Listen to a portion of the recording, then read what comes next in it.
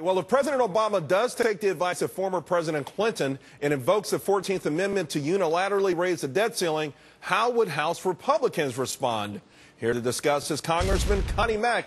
Congressman Mack, the nuclear option is what I'm calling it. It's not unrealistic. We've already heard Bill Clinton say that he would throw it out there. So let's say you guys are made irrelevant and President Obama says, I'm going with the 14th Amendment. What would your response be? Well, first of all, let's put this all into context.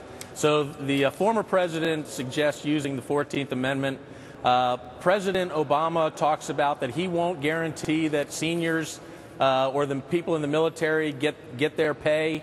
This is just part of the same old thing that we're seeing from the president, that we're seeing from the Democrats. They have no plan on how to cut spending, how to balance the budget, how to get our fiscal house in order. And the members, the Republican conference, we should not go on record today voting to raise the debt ceiling by $2.4 trillion when there's nobody sitting across the table from us willing to negotiate. I think this is a mistake today. I think that we ought to say to the president, when you're serious about tackling the issues before us, when you're serious about cutting spending, we are here ready to engage with you. But so far, he has not put one idea, one plan forward to how to solve this debt crisis. Well, Congressman, you're absolutely right about the Democrats perhaps not having any plan. On the other hand, it feels like the Republicans have too many plans. Almost every day, the GOP comes out with another plan, perhaps being sucked into this game you're describing. Let's talk about some of these plans. Cut, cap, and balance. How did you vote on that, and why? Well, we haven't had the vote yet. It'll be later today. And I like the idea of cut, cap, and balance. We need to cut spending now. We need to cap spending in the future. We need to balance our budget with a constitutional amendment. The problem is we're also including $2.4 trillion increase in the debt ceiling.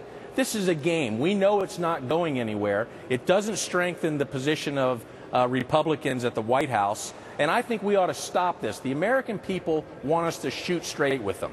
They can take it. They can understand it. And we need to say to them that we have a debt and deficit problem that we need to get serious about. And the president needs to come to the Congress and tell us how he's going to solve the problem that he is largely responsible for creating.